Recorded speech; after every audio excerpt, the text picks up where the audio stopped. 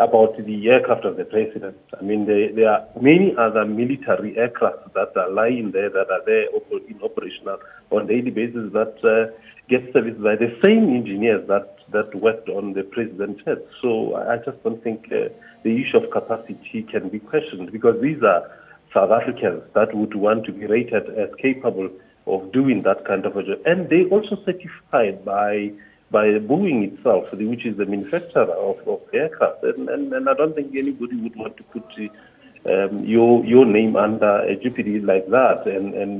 Okay, but hold that thought, Darren. So what's the source of your information regarding the lack of personnel and competence? Okay, so just this morning, a report came out in Defence Web about the loss of skills as a result of the loss of the AMG contract. Amongst these skills is the only person qualified. No, before I start there, yes, SAA could maintain in Kwazi. It does not. We have the skills locally. The issue, though, is that they're currently being maintained by a squadron within the Air Force that acts as an authorised maintenance, an AMO. So they're the ones who are doing it. And that's where the current issue with capacity lies. There have been discussions about moving maintenance to other areas, to like SAA, for example, but it hasn't happened yet.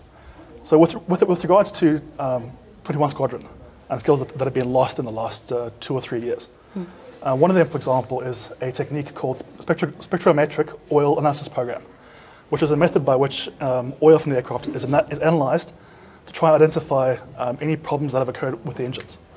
At the same time, many of the skills have been lost with regards to the avionics and engines, as well as the people who are certified in the aircraft. So it's not the matter that we don't have skills locally, we do. Mm-hmm. We could maintain the aircraft. The issue is really lack of funds, the immediate loss of these skills, and the difficulty in replacing them within the Air Force. Okay. Phuthego, just in terms of where the money is going to come from, that it's not necessarily going to take away from national imperatives, that of providing decent health, housing, education, and a social safety net, that this budget essentially will come from the defense. And Darren's argument is that that the funds there are depleted, and the country is is in an ill position to afford this aircraft. What's your view? If I may put this to you, would you want to compromise your safety because you don't have money? I mean, security it's key for you. In a layman's terms, I would imagine security is key for you. In this case, we're talking about the unworthy of this aircraft, this particular aircraft, and surely you cannot compromise that. Whether money is there, money is not there, what do we do? What do we do? Are we saying we should continue flying an aircraft even though the engineers said it is not capable to do the job that it's supposed to be doing? Is that what we're saying?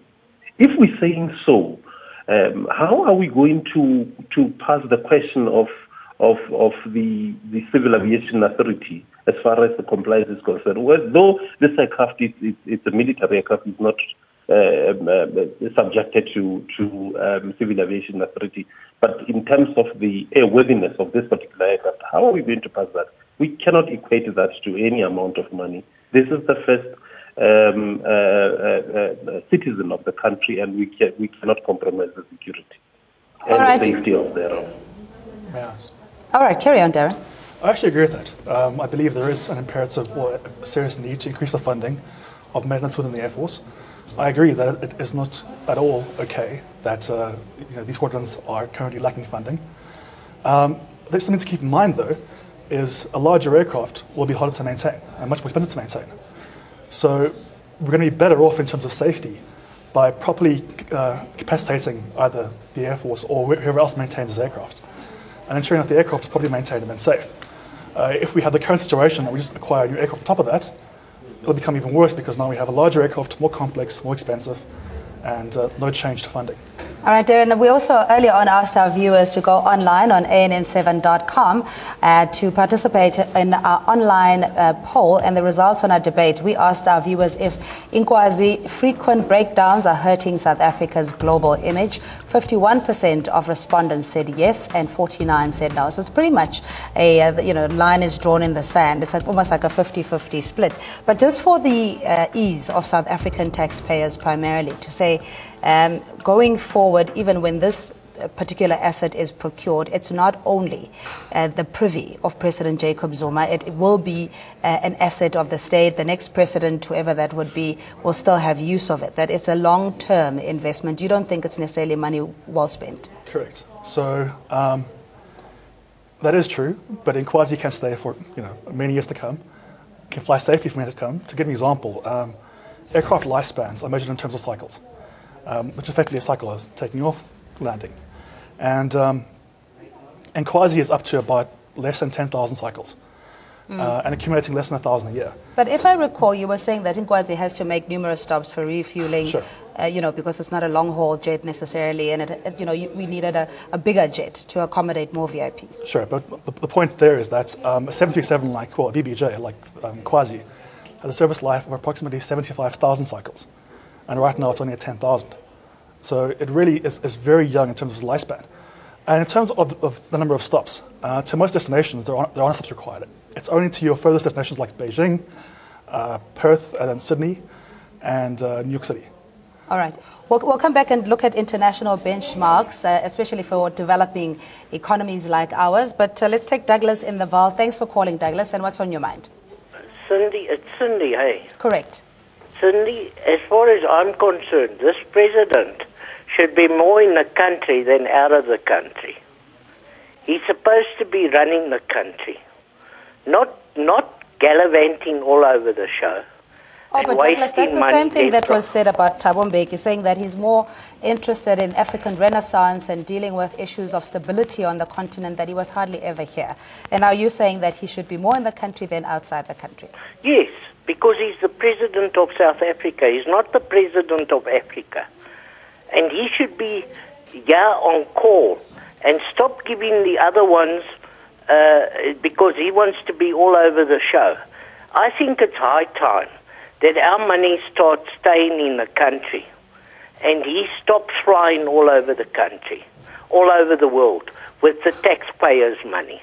So that's one reason why I don't think he needs another jet, because he should be in the country and not gallivanting all over the show. All right, Douglas, thinking that international trades and discussions and trade missions are more about gallivanting. But Putego, just in wrapping up and summing this up, in terms of international best practices, when it comes to similar economies and developmental states like ours, how then do they ferry their president, the deputy, and the executive?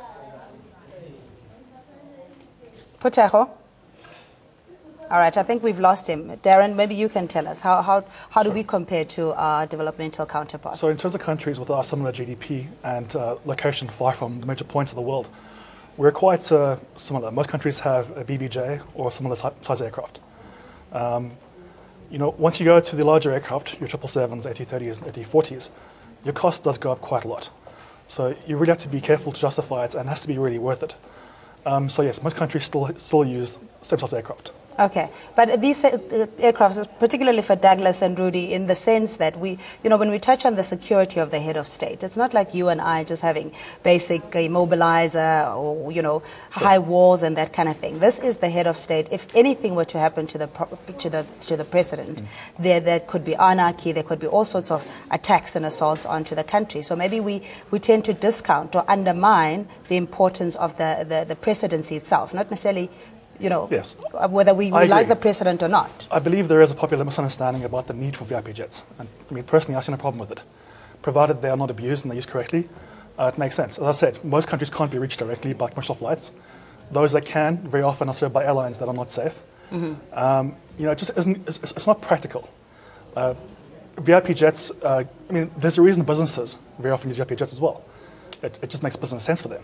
Yeah. Because very often your schedule is not planned months in advance. sometimes you have to, you have to intervene quickly to resolve a crisis. Yeah, but what about localizing, let's say, the manufacturing or assembling of this particular jet? If there's a skills transfer that will happen and benefit South Africa's economy, with the president being more on time and reliable, etc. What are the benefits of having a VVIP jet or a presidential jet as proposed? Well, at the moment in the RFO and the RFI, there are no local components. Something that has been suggested by local industry is to acquire an ex-SAA A340, which for about, I think, 400 million rand, and to equip it locally. The problem with that, though, is that there are currently no companies locally that are currently certified to do that. A VIP interior is heavily custom. Virtually every part is custom made.